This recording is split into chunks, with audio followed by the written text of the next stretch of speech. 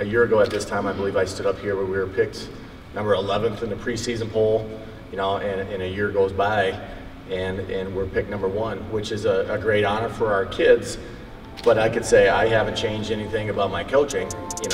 What is it? We brought in some pretty good players.